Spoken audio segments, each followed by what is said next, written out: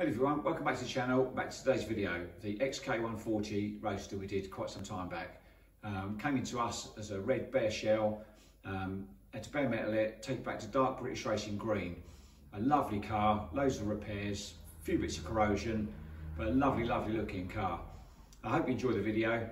Please like and subscribe. Thank you very much. Cheers.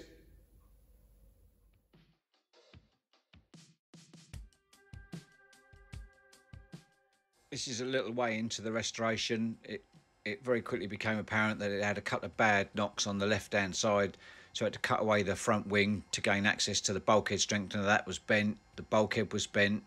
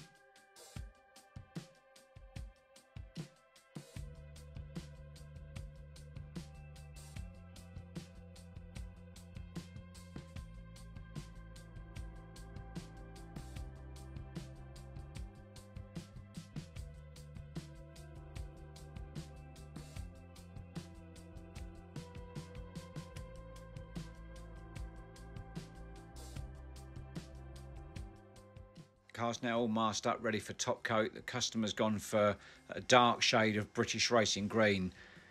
We did do some colour samples. He wanted it to look like a 10-year-old cellulose job, so we applied 40% matching agent in a direct gloss formula. Then by the time that was cut back and buffed up, it had a little bit of the gloss dropped out of it, so it actually looked absolutely stunning. It looked period correct.